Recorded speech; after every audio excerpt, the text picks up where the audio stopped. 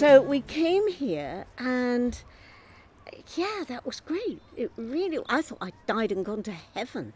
I loved it. It was just, it's the freedom, I think, that is so good. I mean, you'll remember the Harbour Cafe down at the bottom. Yeah. Well, we had that and above.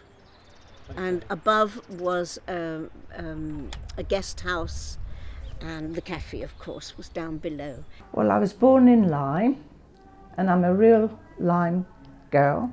I'm 92 years old now, and when I was a hairdresser, I had my own business with a friend of mine, and it was called Glennis and Joyce, and we did that for quite a long time. When I first moved here, I came with my parents.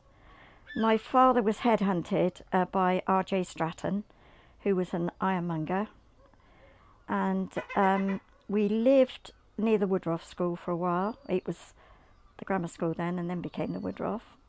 And then my parents bought a house which is called Limbank now, and it was called Horndean, which is by the bridge. Well, I first came here in '67 because my husband was posted here. He was in the RAF and he was posted to RAF Euston. So I came here and we had a hiring up at Queen's Walk, which is nearby. I moved to Lyme with my parents in 1950. I was only 2 years old. He had just retired and he had had a job doing a lot of driving. So once we got down to Lyme, he immediately sold the car and spent the rest of his days here in the garden and prawning. And so I grew up without a car, which was sort of interesting. So when I came here in the 60s, I could never get used to the lights, the street lights, because I was born in a village just outside of Lyme and called Kilmington in Devon. Yeah. And so I married here, a local bloke, and I never thought I'd adapt to Lyme. I thought I got to go home because I can't put up with these street lights. But then I did love Lyme. I fell in love with Lyme. So I've been here ever since. So been quite happy with the town and with the people because they're so friendly.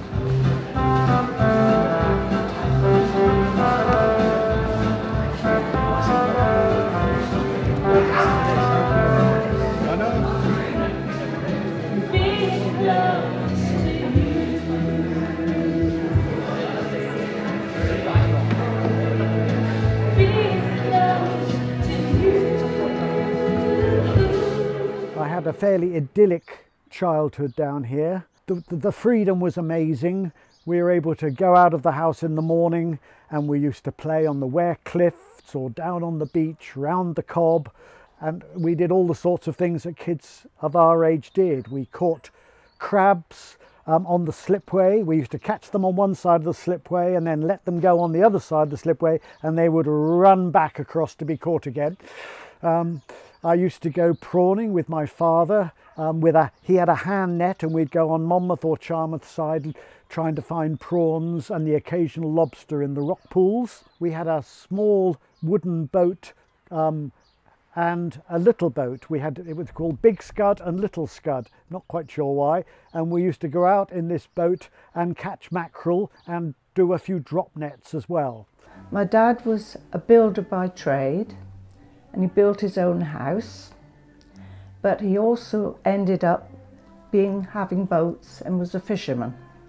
So he used to take day trips out, you know, and that when we were young. And he had, when I was really young and we used to go along the seafront, he had 7 little rowing boats.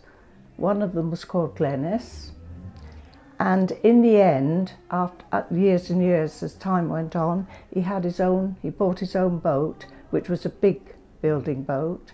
And he used to take trips, you know, take people out when the sailors were here during the war. Yeah, it was difficult to start with because it was just before the war. And then during the war, there was barbed wire on the beach and you couldn't go anywhere or do anything, you know, as kids. And it was fun, but after the war, it was a lovely place to live. There's no two ways about it. And growing up, you know, if you like, I was then going in, about 3 or 4 years going into my teens, and then in my teens was magic here. It really was lovely. The German prisoners of war built Anning Road from Church Street right the way through to the bottom of Colby Mead. They cut it all out. And all the earth that came from there went to the Horn Bridge, and then Horn Bridge is a field there, yeah. And it was all tipped there. They were out Middle Mill, between the second gate out, where used to be a tennis court there and the farm, there was a area there, that's where they were kept. They were always affable, and you know, as kids they used to bake things for us and give us as kids and so like that. You know. It was difficult to know that they at one time were trying to kill my dad.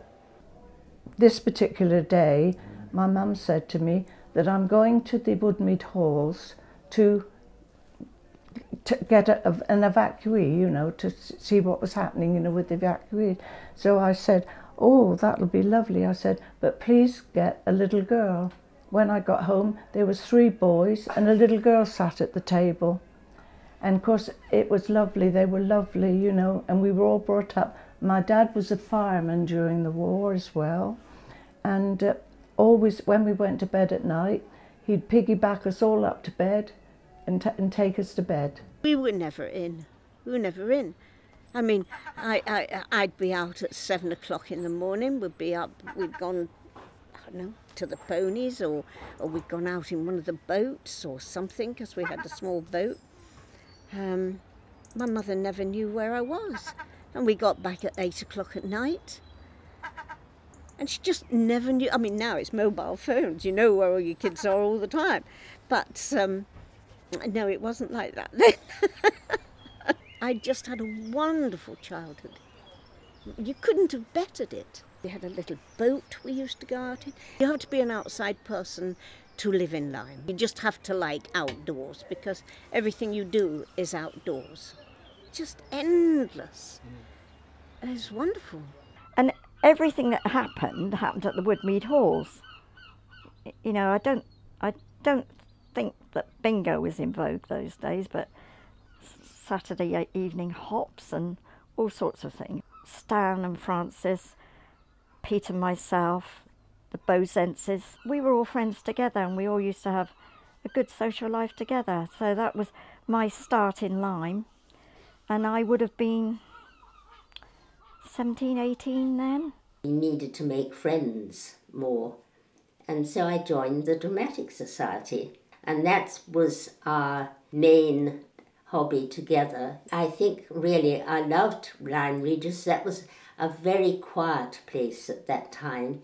This would have been 1959, you see, and really not a tourist resort at all. Lyme as a tourist place wasn't really so much in those days. Tourists used to come often on the railway from Axminster, the Bluebell line. The facilities were different then. There was quite a lot of small hotels.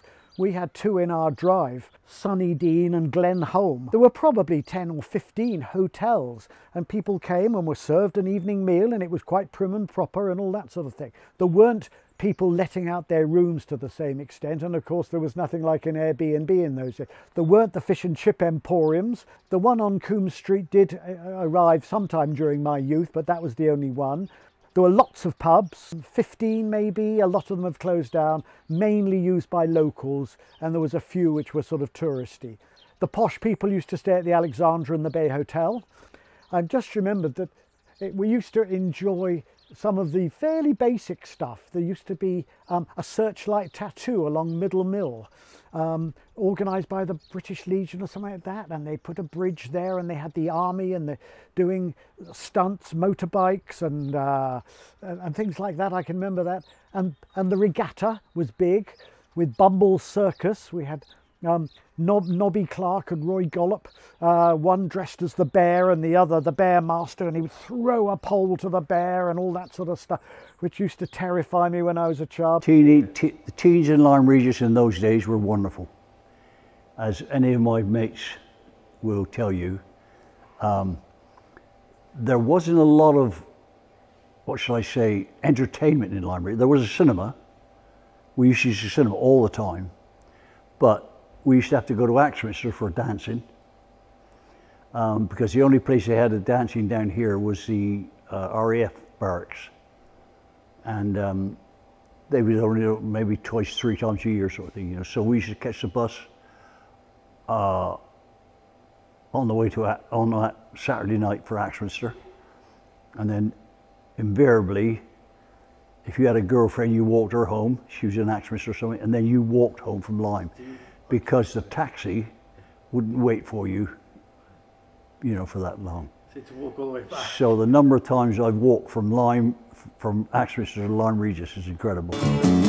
Go down to the river and then out to Middle Mill, then back to the London Inn and the children on the playing fields. The 4 disasters of Lyme. Disaster 1. Disaster 1 was, there was an article found in the New Scientist which said that a company called Nyrex that was given the job by the government to find places to dump nuclear waste in the country. And they had Lyme Bay as one of their options that could be done. And I think up in Scotland there were 2 or 3 up there. But we were on the list of being a possible candidate for this nuclear waste. When we heard that, a whole load of us went, you know, take action against what was going to take place. And the idea that Nyrex had, if it could get it, was between Lyme Regis and Charmouth, they were going to sink a shaft going down and then bore out under the bay to a big cavern they were going to make, and there were going to be lifts going up and down this shaft and going out into the bay to put this nuclear waste. You know, it was amazing that they were thinking of that. So we called a town meeting that was going to be held in the Woodmead Halls. It was going to be like a debate, and there was going to be those people in favour, which of course was the guy from Nyrex, and somebody else, which I can't remember, and then those against. And I think it was chaired by Pip Evans, but I'm not absolutely sure of that. And anyway, on our side was a guy called Sir Crispin Tickle, and he lived down further east, and he was about 90 years old, and we thought, oh blimey, you know, well, what chance has he got against it? So anyway, the meeting took place, and just before it started, I think it was the mayor of Lyme came down through, because it was packed, the whole hall, you couldn't get in there, and came down waving a piece of paper like Neville Chamberlain and saying that you can all go home because I've had a piece of paper here from the Minister of the Environment, Tom King it was, saying that in no way was there going to be nuclear waste dumped in the waters of Lyme Bay. And we all said, but that's not what they want to do. They want to put the nuclear waste under the waters of Lyme Bay. So the meeting actually went ahead. And the guy from Nyrex was unbelievable. And he said that, he told us that they were going to build this shaft down and one thing or another. And he said, now maybe you're thinking, because this stuff's going to stay down there for thousands of years, if there was a catastrophe and there was no record of it being there, that if anybody ever bore down in the future, they would then find there was man-made substance coming up, meaning the concrete that was in it, and they would stop drilling. And we all went, what? That's not human nature. Human nature says, blimey, what's that? Keep going, let's find out, you know? So that didn't help. Then this, he was a professor, I think, Sir Crispin. He told us that he had been in favour of nuclear power, and as he got older he realised that the nuclear waste was a big problem going into the future, and he was now against it. And his suggestion was that there was a site opposite Parliament, a vacant site, that they could build this put this nuclear waste, they could grow ivy up the walls, and it would be a constant reminder to the people in Parliament of the decision that they made. Well, of course, at the end of the meeting, it said that all those in favour of this taking place, and one of our councillors at the front put his hand up, not knowing that nobody else, you know, and then said, you know, and all those against, and of course the hands went up, and so that was the near disaster one. So well, it's not the way you look at me. Oh, the way it's for the only one I see. You get the usual thing from parents. What do you want to do when you leave school? And I said, I want to stay in Lyme. So my dad said, okay, go down the main street, come back and tell me what there isn't. And so I said, well, there isn't a flower shop. He said, well, how do you feel about that? Yeah, that's good with me, because I obviously liked nature, and from the age of 10 I had been growing things. So that was it. He said, first you take a business course. And that's when I used to catch the train from Lyme, go to Exeter to St Luke's, and there was a business course going there. I got a job at J.H. Shand in Axminster, and I worked there. I was a costing clerk there, and I used to commute. And I used sometimes to go on the train, our train, sometimes on the bus, but mainly on the train. And that is another story, because we all knew each other, and the men on the railway, they knew that I caught the train in the morning to go to work. And when we lived at Horndean, I used to have to go up the Roman Road, up where the Victoria Hotel is, round to the railway station. And they say, we're waiting for you, come on. So I'd puff, puff, puff. They wouldn't go without me. But if the day came that I was not going to work, I had to ring them and say, I'm not coming to work today, don't wait for me. On one occasion, which was really very funny, I'd forgotten my sandwiches. And I said to the engine driver, I forgot my sandwiches. And my mum was at the bottom of the garden, the Southfield, which ran, the garden ran, or the railway ran alongside the railway. And they slowed up, she threw my sandwiches. He caught them and gave them to me when we got to Coombe Pine. So then I went to work, cycled to work from Kilmington to Axminster to the carpet factory. So I worked there for a few years. You worked at Axminster Carpets? At Axminster Carpets. What did you do? I did the winding of the bobbins, right? So I had to wind the bobbins so that the creelers could put them on the side for the carpet, for the looms. And then they made the carpet. Cycled every day, yes, and you had to go because the River Geraghty would be flooded, would come over, but you still had to go to work. There was nothing, you couldn't go back and say to your mum, there was too much water. You had to wade through it.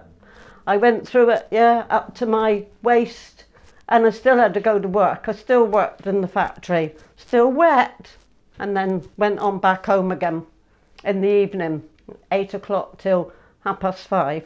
So I left home at 7:30 in the morning, cycling. but when it snowed, I walked. I had to walk to work. You couldn't say I'm not going to work because it snowed. 6, 5, 4, 3, 2. Could you tell us who they are, Les? Yeah, Tim Stafford and Wally Schreier. The astronauts used to come and they used to sort of talk to us and all that, you know, and it was simply a case of coming and saying, look, make sure you get it right, you know. If you don't get it right, I'm going to be stuck on the moon or something like this, you know. And this is the sort of the way they handle it, you know. When we decided to come back home, we came back the day after landed on the moon. That was the day we came back to England. But as I say, I maintain that I helped put a man on the moon. How did you feel about that? I feel great. Yeah. And when I look around Lyme Regis, I think to myself, does anybody else have it? You know. No, they didn't, you know. And quite frankly, the job I had, as I say, for wrestlers and that, I travelled around, I mean, compared to, and I'm not knocking the Lyme boys, don't get me wrong. I love them all, you know, but most of them stayed in Lyme. I didn't. I went all around, and because of that, I feel good for it, you know. My husband was obviously working at Dunkers, RAF Dunkerswell, which is near Honiton, and I didn't work because I had my baby. But so most of my friends at that time were RAF wives who were in, there were 6 quarters there, and yeah, so there was 5 other families there. And what was it like living in Lyme at that time? Oh, it was lovely. We loved it.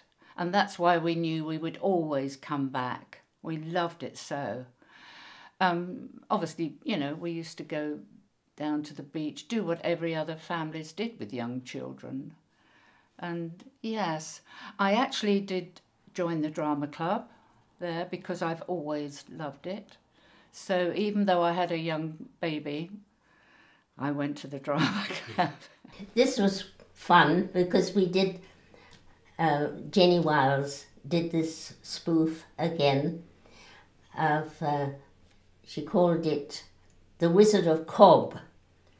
And I eventually turned out to be the wizard's assistant.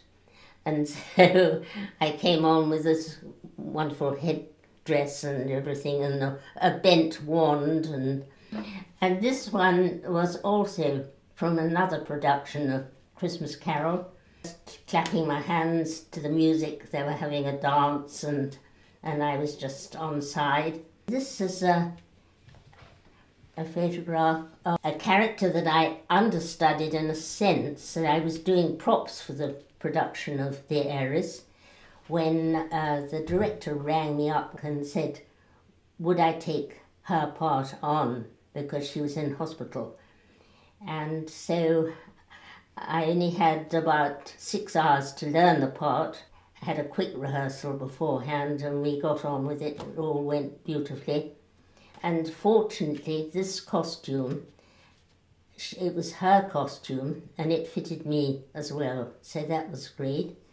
When Poppy was 2, so that would have been in 1968, I saw the then vicar's wife with a big bunch of Michaelmas daisies in her arm opposite the church. And I said, Mrs. Charles, I'm not able to do very much with guides, but I don't mind doing your books and looking after the badges. Come here, my dear. And I was hooked. And from that day on, I have been involved in guiding. A year later, I was guider in charge. We were called captain in those days. So I was captain of Lyme Regis Guides, and I ran it for 17 years. I was moved on, I became district commissioner. I still involved in Lyme Guides. Then eventually I became division commissioner. So that meant that I looked after units in Bridport and Bedminster and Charmouth and Lyme and anywhere else there was a unit, either brownies or guides. So I had a huge experience with them. I'll make my way to Bumbles, and then along the parade. When I get to Cobb Road, I can see that nothing there has changed. The outfall pipe from the sewage in Lyme Regis went straight out. Raw sewage went out to a buoy out in the bay there. And if the conditions were right, meaning that the tide was coming in and the wind was blowing in, then instead of going to Charmouth, where we always wanted it to go, it didn't. It turned around and came back into Lyme. And Lyme for quite a while was known as Lyme Regis. And you could walk down and you could paddle in your own excrement down at the bottom there. So something had to be done. So the Southwest Water came up with this plan that down at the bottom of the town, where the Trumpton clock is at the moment, they would build a maceration plant in there. It was like a small bungalow with a stack that went up to take the smell, and every 10 days there would be a lorry come and would take the stuff, because it's like a huge wheel that goes round and just makes it into like brown Windsor soup and pushes it out so that you can't actually recognize it when you're in the water.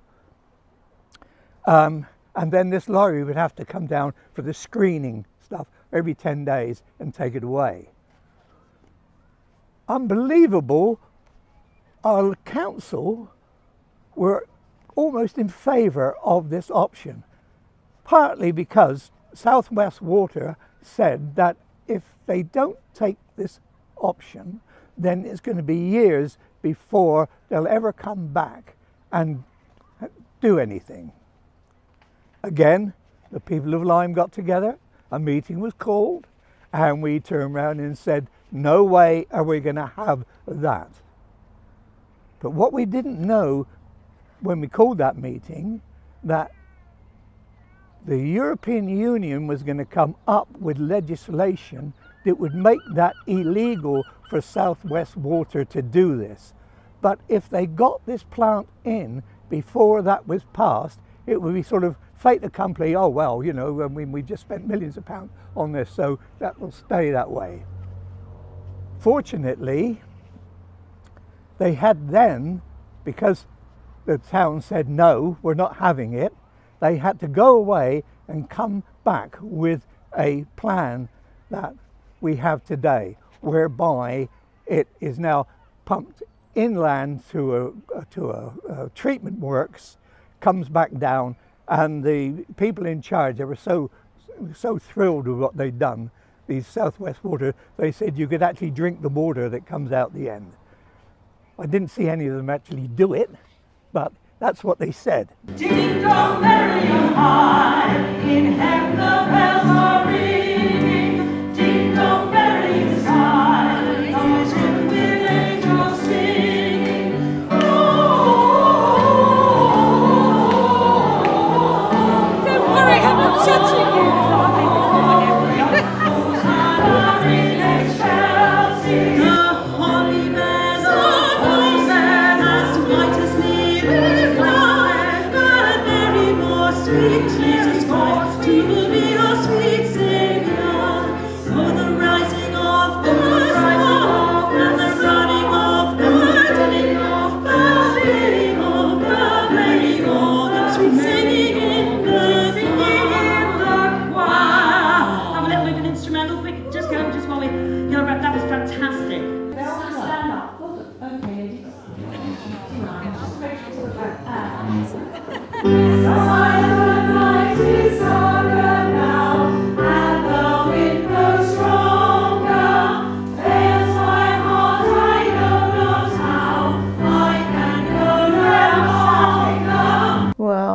I mean, I'm a people person. I love people, you know, but we coped with it. We had to, didn't we? You know, really. I can't tell you very much, but, you know. Was it very different being here with no people around? Oh, yeah. Yeah, it does make a difference, doesn't it, really, you know. See, quite a lot of people said they quite enjoyed that. They quite enjoyed No, don't keep me in. Don't keep me in. Yes, you could walk up the middle of the road without a car coming down. That's about all it did. Everything else was very similar. It was like late autumn, winter, and spring, because that's how it is in Lyme. It's only as the children break up for the spring holidays that it starts getting busy. All through the summer. By the time August bank holiday comes and you can't walk up the street quickly, and you can't get into a shop without queuing and things like that, and you think, oh gosh, this is getting a little bit frustrating. But they all go home because the school holidays are finished. So it really is not a problem, and it gives so many people employment. It was terrible, because again, at my age, you know, and all of a sudden we were housebound. And that's the last thing I ever wanted to be, was housebound. You know, it's as simple as that. There was no fun at all. And of course, at our age, you know, to get a doctor, you could have to wait 2-3 weeks. And, you know, I mean, my wife and I, she's been in hospital now, but we've been very lucky in that respect, health-wise, you know. But as I say, some of the older people, it must have been terrible for them. In a way, I quite liked it because I don't mind being on my own, and as long as I've got books to read and television, and I can go out every day, and I did go out every day, sometimes twice. I walked to town, I wore my mask, I kept away, I went for walks along the river. I talked to my friends on the phone. I don't do Zoom or anything like that, so I didn't see them, but I talked to them and my family. I used to go along the front every Saturday because I do that. I used to go along there, and it was quite nice that it was quite deserted. That was a bit uncanny, really, but I quite liked it. I mean, I know I like the visitors, so no, I can't say it was an endurance test, really. Fortunately, touch wood, I didn't get COVID, but so we were reasonably careful. But I had lots of visitors coming, so honestly, I can't say I was badly affected. It's like a little family, really, isn't it, here? That's why we all love it, really. Here, you see, in Lyme Regis, there are all sorts of organisations that you can join and, you know, enjoy yourself with them. I look back at those periods, you know, quite happily. It was quite a nice change to have Lyme quiet. And yeah, there was a peacefulness. I could look out from the garden and see nobody along the parade or along the beach, nobody at all. Often nobody around the cob. It was eerie. We got used to it, and we did enjoy the peace. You know, I have a habit of walking around the cob with 2 or 3 other guys, and we've been doing it for a long time. And we used to walk apart. You know, we refused to give up walking, you know, together, but we kept apart. And when all the cafes were closed, we had to bring a flask or something and sit out on a seat, or we had a takeaway coffee, depending on what conditions allowed. But we still fought hard, you know, to have our morning routine. We had a more than average social time because my wife was involved with making scrubs for Bridport Hospital. She'd got to know a nurse, and she's quite adept in that area. And she and some friends started making hospital scrubs. She got a factory on Timber Hill, the only factory, I can't remember what it's called, to cut out the material. So I was running up and down with material, and there was probably 20 people involved with picking up material, taking it away, making the scrubs, coming back, and we did everything outside here on the table so we weren't in too close a contact. And there were lovely stuff that my wife and her friends made. I think, yeah, they were called the Cob Team, yeah, as opposed to the Southwest Scrubbers, who were another lot. When I think about it today, it was awful for lots and lots of people, but my neighbours were very, very generous, because young ones used to sit on the other side of the road and, "Hi Shirley, how are you?" "Fine." Lady down the road used to make delicious cakes, bring them up and put them in my porch, bring me up a yummy cake, put it in the porch. And we all used to greet each other. Having no tourists, as much as we need them, it was bliss. It was, I was going to say God-given, because we used to go along the seafront.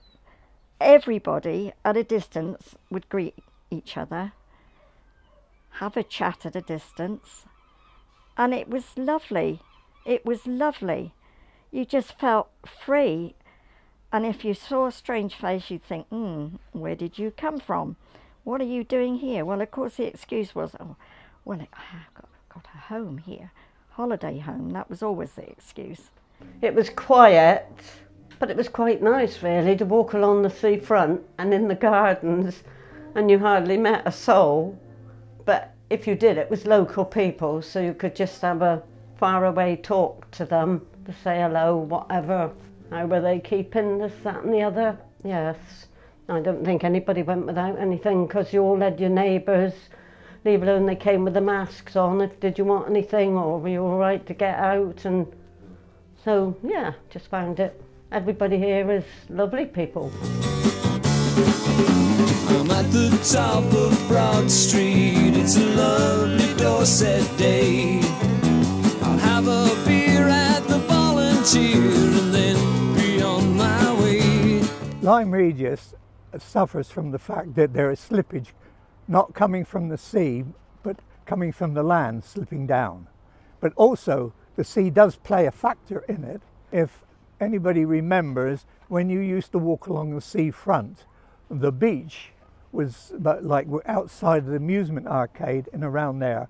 You would not think of jumping off that down onto the beach. There was at least a 12-foot or 13-foot drop onto the beach. So the waves used to come in and hit that wall and go right up, and there are many photographs of it going as high as the Bay Hotel, and shook everything when it did this. Well, with this instability of the land behind and the waves hitting the front, something had to be done. So they came up with this idea that they would put rock armour, like islands, just off the beach. I think there were at least 2 or maybe 3 of them going from the Cobb towards Cobb Gate with a gap between.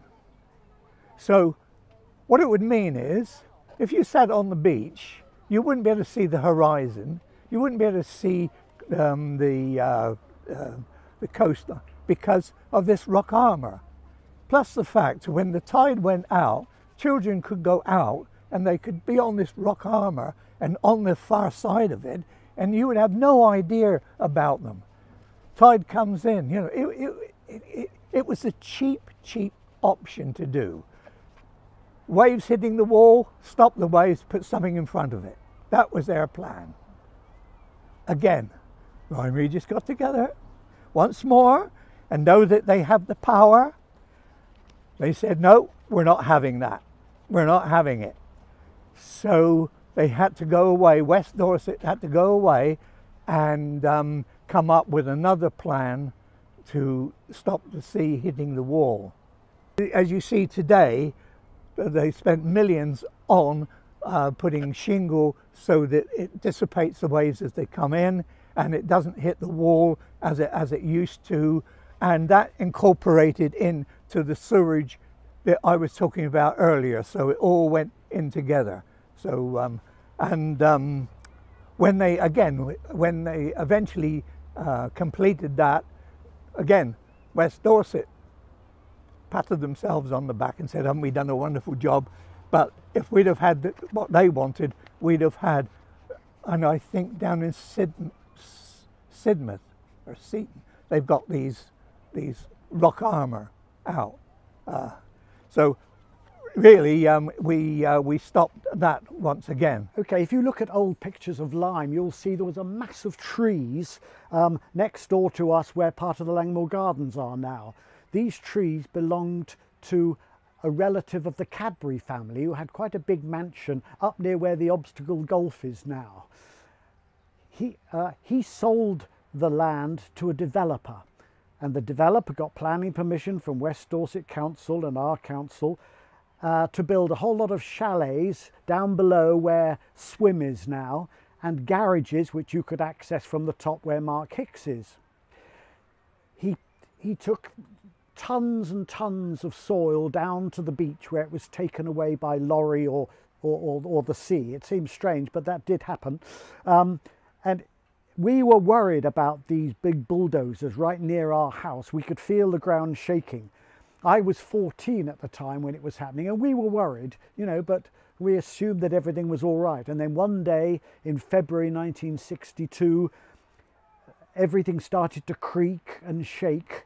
I was trying to do my homework with Pete Fortnum at our place, and it was starting to get a bit frightening because we could tell that there was some sort of movement going on. And over a period of time, the doors jammed, windows started breaking, bits of ceiling started falling in, the floor started coming up, and after a certain number of hours of it getting worse and worse, the police came and told us we had to evacuate the house, and we moved 2 doors away for the night. And when we came back, we found that although our house hadn't moved, it had twisted over on one side and was unlivable in from that moment onwards. I can remember the next day I was going to school without my school uniform because we couldn't find it.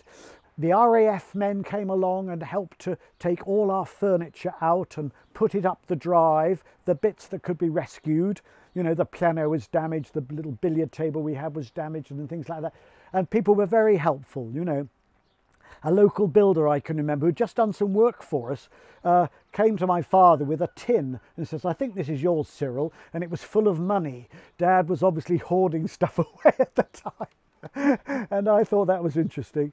And so after that, from 14 onwards, our life changed. You know, we led a nomadic existence, living in other people's houses, and then we had chalets and a caravan in the top of the garden, and we were finally allowed what looked like a double caravan, 2 bits joined together down the middle, very, very primitive, on wheels, theoretically so that the house could be wheeled back if there was more movement. Anyway, it never was. And so my parents adapted from a big 3-story colonial house, which you'll see in the old pictures, to a very, very basic big caravan. And they weren't young then, and they survived to tell the tale. They lived for a lot of years afterwards. My brother and I, being 14 and 16, carried on, you know, and shook it all off as a bit of an experience, you know. Well, I think it was an elm tree anyway. But it had been there all of our lives, you know, and it was exactly as I say, shady tree, and it was a place where we could go sit on the grass under the shady tree when the sun was hot, you know, and it was just a place where we met. If you recall, you go down that slope, right? Yeah. You come along any road on that side. If you're going towards Cohenmead, you're on the left-hand side. The last house there, from that slope to there, is where Shady Tree was, right there. Well, yes, because it was the Bluebell line, and the spring was amazing. It was glorious. It was literally solid bluebells all the way through the cuttings. The train would always give a peep as it was going to go across the viaduct, and everybody was standing at the sides looking out. It was lovely. Going out on a mackerel trip was one of the main leisure activities for visitors.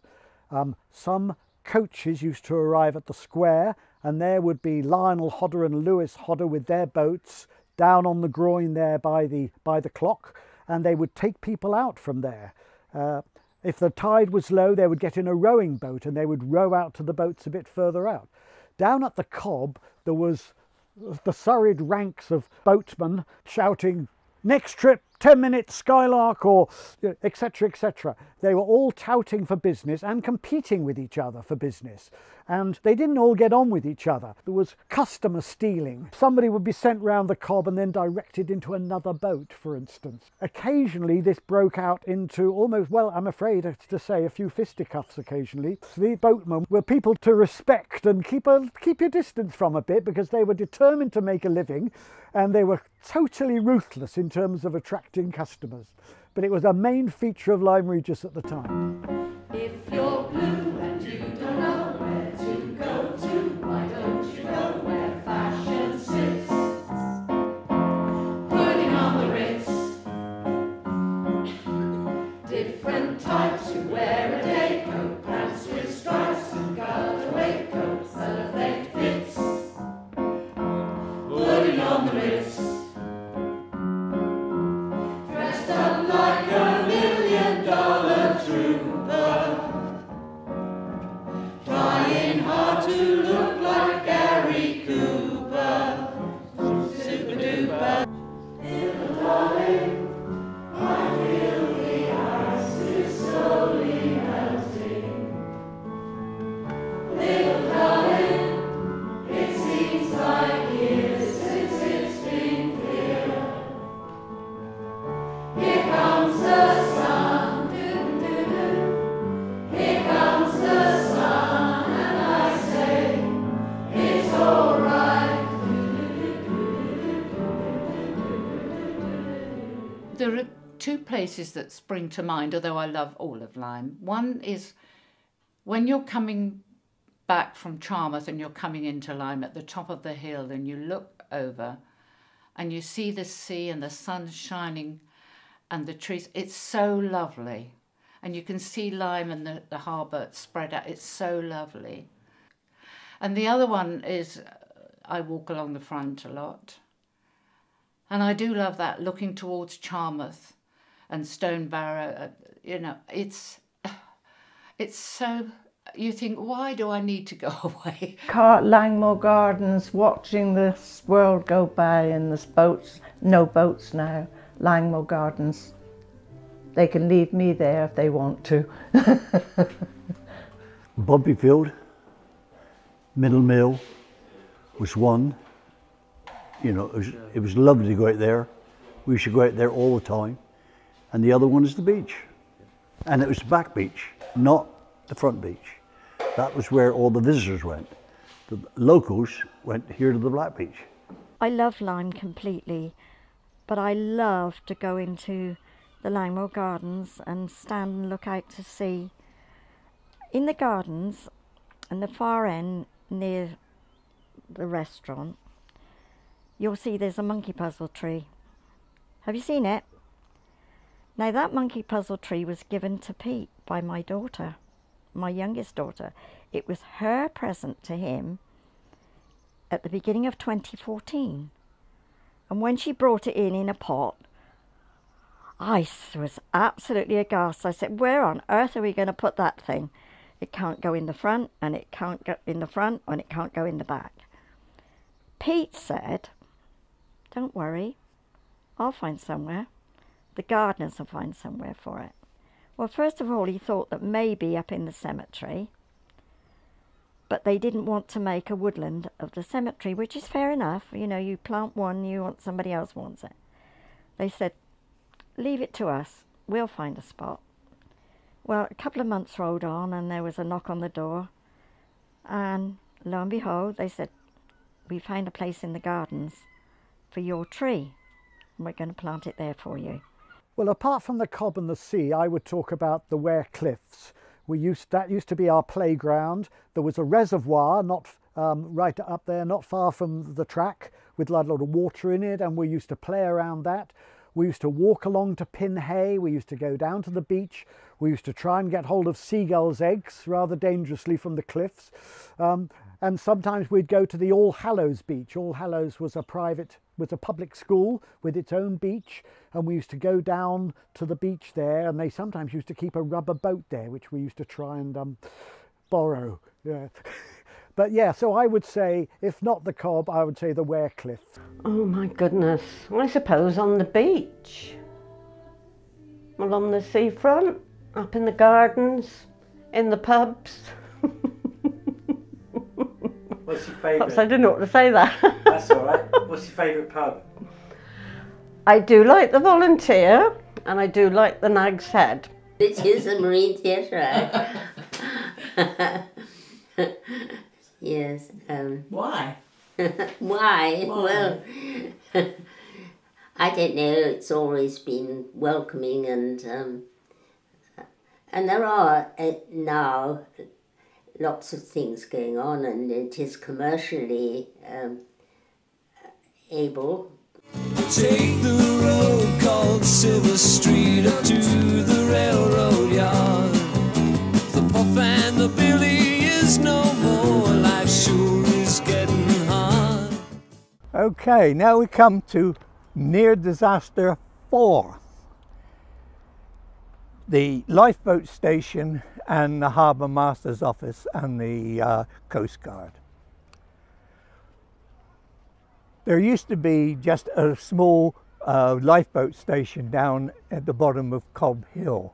It was like a garage thing, not really fit for purpose, so it was decided that we needed a new centre for these agencies. So West Dorset District Council, in their infinite wisdom, put out a competition for architects to come up with a plan to house the lifeboat, the Coast Guard, and the Harbour Master. The winning entry was then being shown down at the Marine Theatre. They gave £25,000 as the prize for the winning entry. Well, this architect came down and he gave a presentation of his plan for this building. The idea was that on the sandbar, in the middle of the sandbar, they were going to build this huge building, which was a cross between the conning tower of Heathrow and a nuclear bunker. He gave this demonstration on everything of how it was going to house all these three different agencies, and then when he had finished he asked for questions. There was a short silence, and then one of the gollops, I think it was one of the gollops, got up and he said, he said, well, it's a lovely plan you've got there, he said, and I see that you've got a place for the RLNI on the bottom of this building, he said, and a slipway going into the middle of the harbour, and a place outside to wash the boat down, and that, very, very nice, very nice. He said, then you've got a kitchen for them and a toilet for them, because, well, when they come in, they're going to want to make a cup of tea, they're going to want to use the toilet, so you've got those facilities for them. Very nice, very nice. He said, then you've got the Coast Guard.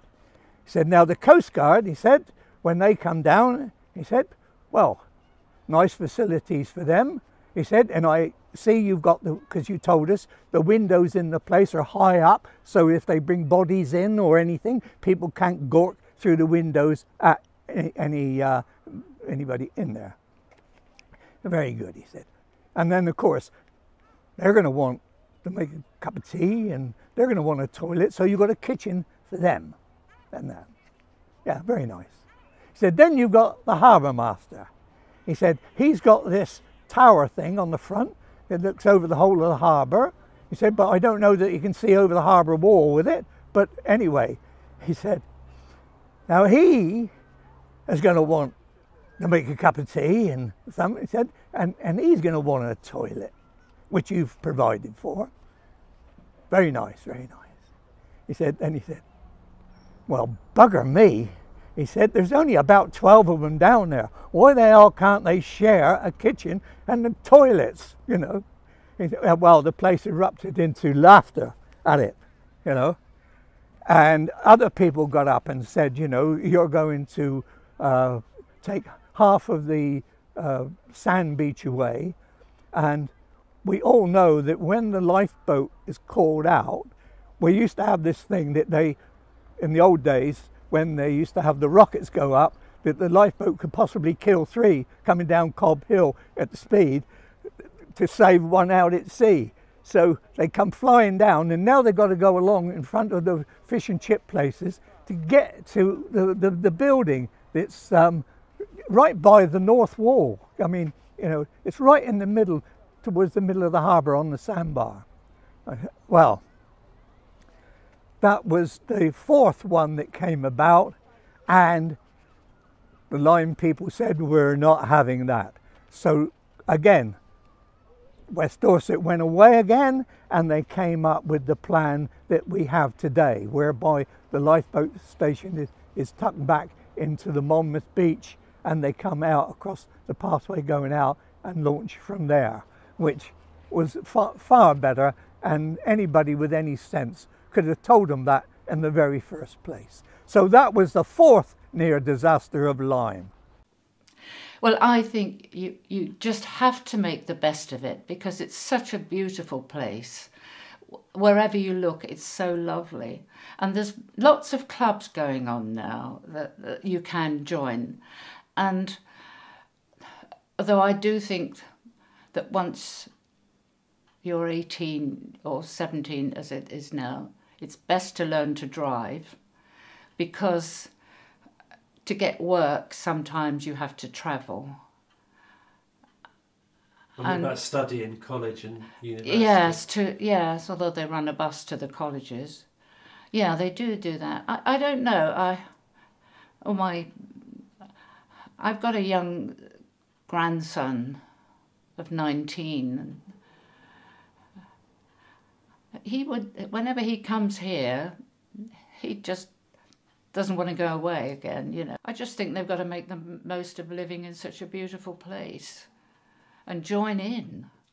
I would say, you know, young people, when they are here, they can have a great life, and if they involve themselves with stuff particularly related to the sea, you know, sea scouts, sailing, rowing, fishing, swimming, all the things that, you know, are beneficial for you, and they may not get when they're in later life, because they may not be able to be living by the sea. So enjoy it while you can and appreciate it. If you make the best of your education, I know you must hear all this from family, but education will help you in your future life. You may or may not be able to get a job here in Lyme, but one day you'll feel that you can come back, as have so many other people. There isn't anywhere like Lyme to live, and when you experience other situations, other places, you'll realise what a wonderful place Lyme Regis is. And there is, although Lyme, I'm sad to say, does not offer young people very much in the way of a social life, just take care of your friends and make good friends and good decisions. Don't be led astray if you can help it. Set an example, and I suppose, you know, saying, yes, here comes another old lady giving us advice, but I really mean this. You know, look after yourselves, take care of yourselves. You have one life and one opportunity. And if an opportunity presents itself, a good opportunity, then take it. And maybe you could set up something for young people. Maybe it's in your hands and not left to all us oldies to provide for you. Try and do something for yourselves. Well, I think you'd say try and stay, but it all depends if there's any houses. I mean, if there's no houses, some of them got to go out of the town, which is very unfortunate, but the houses aren't here, not for people. So they just got to go where it's cheaper. If they have any idea of what they want to do, for instance, are they clever enough to go to university? So therefore they need to work pretty hard on their school curriculum, but also it's very valuable that they should know a bit about money, so that they could have a part-time job, or there are plenty of part-time jobs during the season in Lyme, so I would recommend them to do any sort of work that they can, and it may be some some of them could go onto farms, and you know, I think now there is a much more interest in young people being in farming, and so, you know, that's really what I would recommend, to have a job that is really suitable for you personally.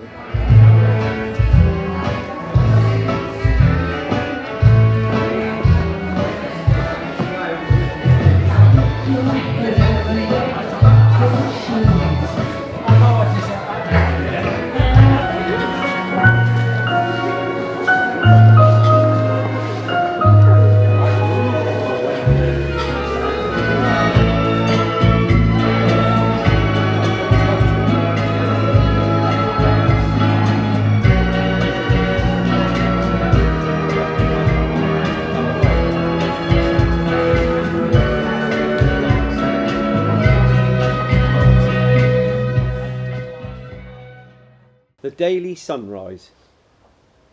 Boats in harbour, sunrise here, magic of the morning, so clear. Mass so dark and stillness calm, swimmers swim and come to no harm. Heads bobbing like seals in joy, swim out to yellow buoy. Charmouth distance, so much fun, free for all, everyone. The mornings, I must say, are the best. They're full of life as water hits the chest and soul fills with delight and happiness. Early mornings full of zest. Out we get and homeward bound. No, but seagulls make a sound. Drying down a warm drink we had. Only happy thoughts and nothing sad. So when you go down to the sea today, to swim, to make sandcastles or just play, sunrise is the best for all to see. So come and bring the family.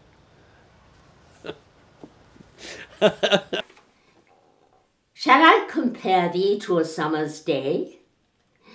Thou art more lovely and more temperate. Rough winds do shake the darling buds of May, and summer's lease has all too short a date. Sometimes too hot the eye of heaven shines, and often is his gold complexion dimmed, and every fair from fair sometime declines by chance or nature's changing course untrimmed. But thy eternal summer shall not fade, nor lose possession of that fair thou owest, nor shall death brag thou wanderest in his shade, when eternal lines to time thou growest. So long as men can breathe or eyes can see, so long lives this, and this gives life to thee. Okay, this is a poem written by my daughter Emily May, who is a fine writer and poet, and it's called Flotsam and Jetsam, and I'll read you out some of that.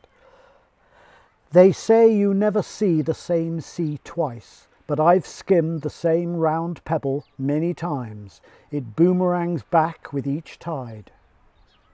To the east of the Cobb there's an ocean turned to stone.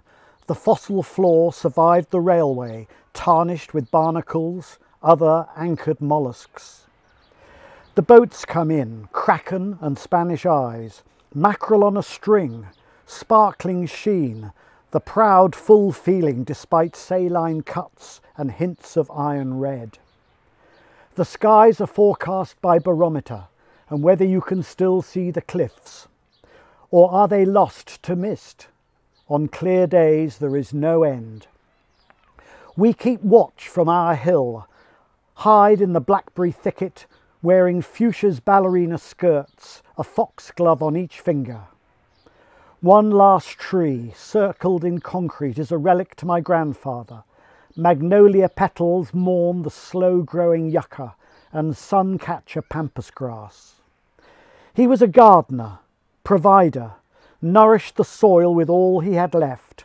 Horace the thrush took currants from his hand, soprano to his trowel bass. We are all descendants. Midsummer Memories.